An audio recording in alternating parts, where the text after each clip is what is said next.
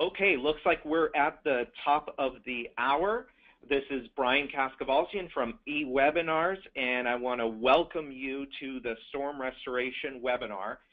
This webinar is called A No-Nonsense Approach to Settling Your Storm-Related Loss Fairly and with Less Stress. We're with Larry Gephardt, President of Ridgetop Exteriors, a nationally recognized and certified storm restoration contractor. Larry is also the author of the Storm Restoration Guide. And today we're going to learn about the storm restoration process and some important points to be aware of so that as a homeowner you can make better, more informed choices. So welcome to the program, Larry. Thanks, Brian. I'm happy to be here. Great. So, there you are. Hey. So, Larry, let's just get right into it. Let's say my home has just been hit by hail. What should I be doing? Brian, first, take a deep breath and don't panic. Next, walk around your home and do a visual inspection of the siding, the gutters, and whatever else you can see to the best of your ability. Make sure there are no leaks, broken glass, etc. Great. So should I be getting up on the roof at this point? Only if it's a low-sloped roof and you feel safe doing that and if you know what you're looking for. That's a good point. So what is it exactly that I should be concerned about on the roof? Brian, that's probably one of the most important things that a homeowner needs to understand. It can be very difficult to spot damage, even with a trained eye. It is virtually impossible to see from on the ground. Most folks, when they think of hail damage, imagine holes in their roof and water pouring into their house. Now, having water getting is a real possibility depending on the size and duration of the storm, but it's pretty rare to actually see holes in the roof. Okay, so if there aren't any holes, how would water get in? Good question, Brian. And if you don't mind, I'd like to show you an example as we get to this of how this exactly works. When the hail hits your roof, several things can and do happen. Again, in rare cases, you may actually get a few holes.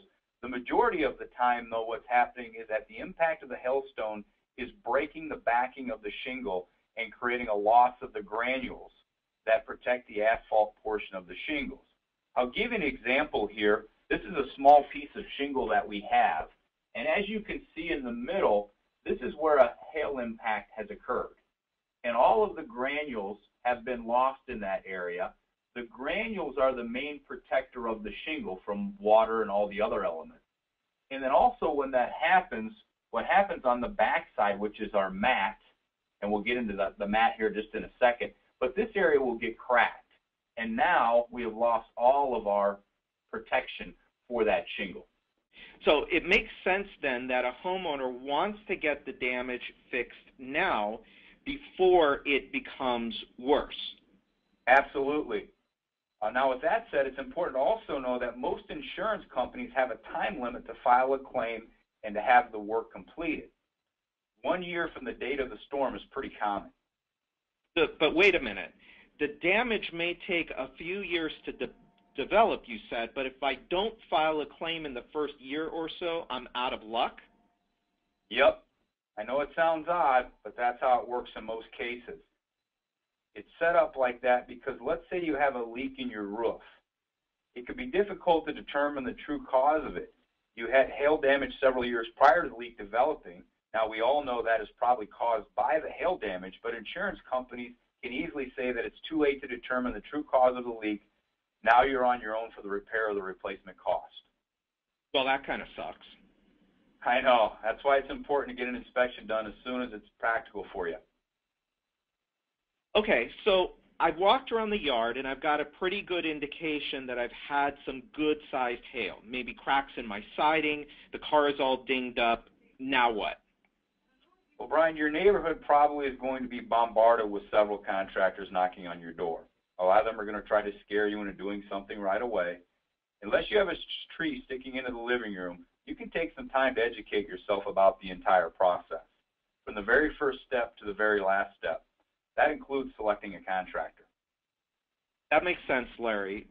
So I've heard some real horror stories about fraud and some real scammers in the roofing industry, especially after a big storm. So what are some of the most important things that I should look out for? That's a great question, Brian, and I'm glad you asked it. Some red flags to look for are, for starter, a contractor asking for a large down payment amount. A stable contractor should be able to do the work for no more than 20% down or so. If they ask for much more prior to starting the actual work, that could be a sign that they've got a cash flow issue. Be especially aware of anyone that wants to be paid in cash. Checks are best, that way you can track it. Make sure you ask for a proof of liability and workers' comp insurance. Ask them to show you a current certificate. If a worker is injured on your property and the contractor doesn't have coverage, you could be liable for any medical costs. We've even heard of homeowners being sued by the contractor's employee for personal injury and winning. No way. You've got to be kidding. Oh yeah, you'd be surprised the types of things that can go wrong. The typical homeowner is unaware of most of them. Okay, so the insurance and down payments are good information.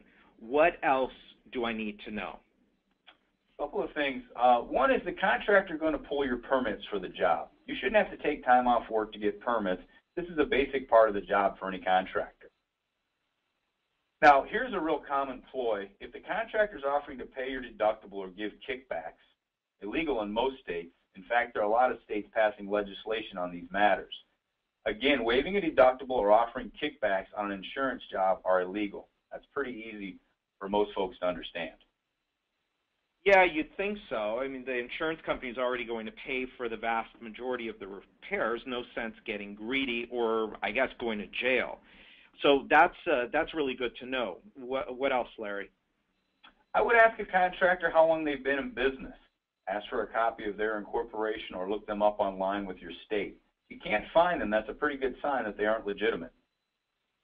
Also, make sure that they have a contractor's license. You'll find that in a storm, a bunch of guys in trucks will swoop in like vultures, and many don't care about licensing or the event of the codes. Make sure you have a contractor that plays by the rules. Look for certifications by the manufacturer. Most major manufacturers have certification programs to ensure the right materials and methods are being used when installing their products. It only makes sense to hire someone who has taken the extra steps to prove that they know what they're doing. Be especially careful of the guy who wants to sign something right away or starts to offer discounts or to put money in your pocket. Remember the fraud we talked about earlier? Lastly, if the contractor is giving you options or they're just trying to get the work done as fast as they can so they can move on to the next house. Yeah, it seems to me like if there's this storm damage that happens and you get a bunch of contractors kind of descending in on an area, that you're going to have a bunch of guys that are just trying to swoop up as much cash as they can. They're going to say whatever they can to get you to sign the documents. They are going to make all kinds of promises that may or may not be true. So it seems to me like you really got to get yourself educated on contractors and the good and the bad. And I know from the storm restoration guide that you wrote that all of these red flags and things are in there. So I've educated myself now on contractors. And I've found a contractor that I feel comfortable with. So what am I doing next? Brian, have the contractor you've chosen come out and perform an assessment of all your damages that may have occurred to your property during this storm. This should be done at no charge and without any obligation on your part. Then make sure they give you a written assessment of the damage. Notice if they offer assistance in filing a claim. In fact, once the claim is opened, a really good contractor will pretty much handle the vast majority of the paperwork also. Make sure the contractor is going to meet with your insurance adjuster to negotiate and confirm all damages. You should be there for the adjustment meetings also. Be sure you get copies of all your paperwork you sign, that all the terms are to your satisfaction. If a contractor hem and haws or won't give you the reasonable terms, find another contractor. There certainly won't be a shortage of them to choose from. Make sure the contractor goes with the insurance scope of damage. We have found that about 50% of the claims need to have readjustments to them. You know, Larry, as a homeowner, as somebody that, you know, if I'm going through this, chances are probably pretty good. I mean, from your experience, most homeowners have never really been through something like this before, right? Absolutely correct. So do you recommend that? So if I'm going to work with a contractor, I definitely want to work with a contractor that understands all of this, all of the insurance stuff, if you will. Is it, so let's say that somebody says, oh, you know, they're going to make, or they're going to get me more money or something, but they're not going to deal with the insurance company. They're just going to tell me what to do. Do I want to get involved in a situation like that where I want to deal with the insurance company, or is it something that, you know, I want a contractor that actually knows what he's doing in dealing with the claims? Brian, my opinion on that is most contractors that deal with storm damage have dealt with thousands and thousands of claims and thousands of insurance companies. They understand the process, they understand the local codes, and they're going to basically go to bat for you and make sure that everything that you have coming is on your insurance paperwork and you are taken care of on it. The average homeowner, this process can seem pretty overwhelming. Not familiar with the processes, there is a lot of unfamiliar terminology, and considering that is only something that folks have planned for, it can be pretty stressful for them. But it doesn't have to be. How's that? Well, if we're taking your time to get educated about all of this important part of that is about the insurance process, the insurance company is going to come out and do an inspection. This will be performed by an adjuster. If they find damage, most companies will pay you up front for what they call the ACV, or actual cash value of the repairs. What they're doing here is compensating you for the value of the used roof. In other words, if it would cost $10,000 to replace your roof, but your roof is halfway through its life, they will pay you $5,000 now minus your deductible. Let's say your deductible is $1,000. Is that a fairly common amount? Yeah, 500 to 1,000. Those are probably ones that you see the most. So if they're going to pay you $5,000 for the ACV today, they'll take off the deductible and you'll receive a $4,000 check. Once the work is completed, the balance in this case, $5,000, would be paid to you and the contractor once the work has been completed. It's important to work with a contractor that is versed in the insurance end of things. Once you settle for a substandard settlement and a bad roof is put on, it's too late to redo. So, you know, I see up on the screen that you put up a sample insurance document, and yeah. I'm assuming that there's a standard software that everybody uses? Yes, there is. Most insurance companies and contractors will use a program called Xactimate. Okay. And the way that program works, as you can see, the diagram here is of the roof. That's how they obtain all the measurements and linear feet and square feet of the roof or the siding. And then down at the bottom is the quantity. You have your unit cost, which is based on your zip code from Xactimate. And then you have your RCV, which is replacement cost value, your depreciation, and your ACV, which is your actual cash value. So as we had spoke earlier, in this case, if you look down towards the bottom, the amount on this job, the total claim was $8,228.18. The ACV check, which we talked about first, would be the amount that they would send you originally, which is the $5,926 minus your deductible. And then once the roof has been completed, they will send you the depreciation check of the $2,301.58, which, if you add those two together, would equal the $8,228.18. So, okay, so I'm glad you put this up here and explained this, because, you know, looking at this and never having really seen something like this before, this could be really confusing. So if I understand this properly, the total amount of the job in this case was $8,228.18. When the insurance adjuster came out and did his assessment of the damage and of the roof, they wrote a check on the spot for $5,926.60 minus the deductible. And you said earlier that the deductible is usually how much? 500 or 1,000? 500 and 1,000 are the typical two deductibles you're going to see, Brian. Okay, so to make the math easy on this then, $5,926.60 minus 1,000 is they got a check for $4,926.60. They hired the contractor then to come out and do the roof.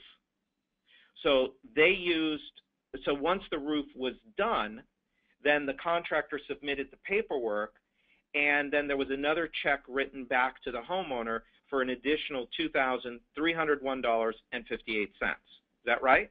Brian, you're absolutely correct. And so the homeowner then, in this case, essentially paid $1,000 and got a brand new roof. Correct. Okay. And as you said before, this is now, because it's done, because the settlement was a proper settlement, now they've got a new roof, so they shouldn't have any issues. They've got a new warranty on the roof, and it's covered. Right? The roof will be covered for the lifetime of the roof itself. Okay, so I want to go back to something that we were talking about before, and because I think that it's really important. As in, this is an educational webinar, and I think it's really important that we go back and we talk about the contractors that are going to come knocking on your door. You're going to be inundated with these contractors, and somebody is going to say, well, they realize, okay, instead of $8,228, I'll make $7,228. I'll kick the people back $1,000, their $1,000 deductible. So basically, they get a brand new roof for $0. I would imagine that there's a lot of that going on. There is a lot of that going on, Brian, and that raises a big red flag, because if the insurance company is saying that it costs $8,228.18 to replace the roof, but someone's willing to do it for you for $7,218.18, where is that $1,000 difference coming from? That's My a good guess, point. it would be from the materials and the labor that the contractor is putting on the job. Yeah, because it's not like there's $5,000 of profit in here that he could just lop off $1,000. Yeah, definitely not that type of profit margin in this business. Yeah. So what do you say to people? I know what you said earlier, but I think it would be good for us to, maybe issue another warning. And what do you say to people when you meet with them and they say, well, Larry, somebody else, another contractor, said that they're going to cover my deductible for me. What do you say to those people? Well, two things. First of all, I'd like to sit down with this insurance paper and go through this with them, show them, kind of have them explain, or me explain to them that, where this $500 or $1,000 that they're not charging you for, whether the contractor is going to come up with it. And the second thing is, as we talked earlier, insurance companies are getting very, very strict on this. That's a fraud situation, and I wouldn't want to put myself in that situation, nor would I want to put a homeowner in that situation. So what if somebody kind of insists? What if they say, well, look, Larry, then, I don't have $1,000 right now, and this guy's offering to do it, and I'm just going to take a chance. Why don't you, will you do that for me? I know you've got a very large roofing company. You probably get hit with this, a lot. What do you say to somebody like that? That's something that we will not cross that line on. Myself, all of our employees, we need to sleep at night. I do not want to get a phone call from an insurance company in regards to some type of fraud situation. So we would probably not be the right company for you at that time. Well, okay, so you'd walk away from the job. So let's say that they went, and I want to just take this one step step further. I know I'm really hammering in on this, but if I take this one step further and I say, okay, Larry, fine, then I don't want to do business with you if you're not gonna pay my deductible, and I actually go and I hire this other contractor. Now, aside from the fact that yeah, they're going to shortcut on the materials and all that, maybe I'm okay with that, but what can actually happen to me as the homeowner? Let's say the insurance company finds out. I mean, what can actually happen? Well, that's a felony fraud charge. That's insurance fraud, which comes across as a felony. Really? Yes. Okay. So it's pretty heavy duty then. Pretty heavy duty, not something that's a small traffic ticket. Okay. All right. So okay. So from all of this stuff, that's probably not a good thing to do. So it is fraud, but it's actually like felony insurance fraud. So correct. Okay. All right. So so it sounds to me like you really know what you're doing here, Larry. Brian, it's taken a lot of years to learn everything and get the right systems in place. Ultimately, doing the right thing for the homeowner is the goal here. Yeah.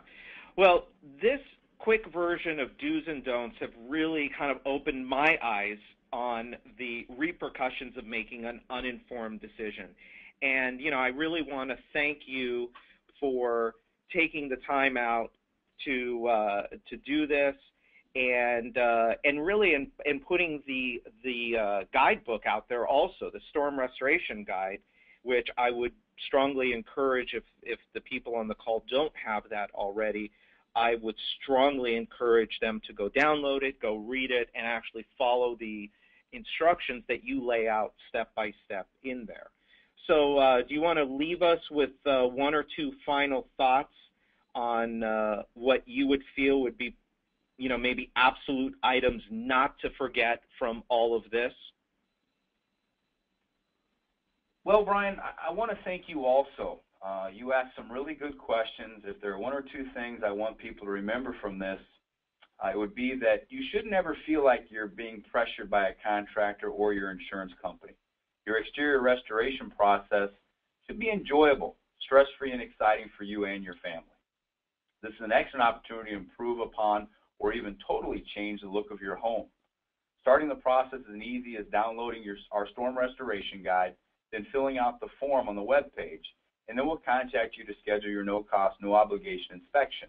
My staff and I look forward to being of service to you. Great. So excellent information to wrap up with on our webinar, Larry. Thank you again for taking the time out. I know how busy you are. I'm sure everyone got some great insight on what to look for now that a storm has rolled through your town.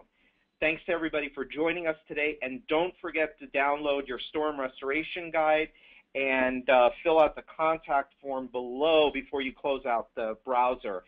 We'll leave this up in just a minute. If you're interested in talking to Ridgetop Exteriors, if you're in one of the areas where they have offices, you can call their toll-free number that is up on the screen. There should also be, down below, there should also be a contact form that you can fill out and talk to the good folks at Ridgetop Exteriors. And I'm sure that Larry wouldn't mind if you are not in an area that they have an office and you do have questions about this stuff, look first to the guide, but if there's something in the guide that maybe doesn't answer the question or the situation that you're up against, I'm sure Larry's team will be more than happy to answer any questions you've got for them. So again, this is Brian with eWebinars, and thank you for your time. We hope that you have gotten tremendous value from the time you've spent with us here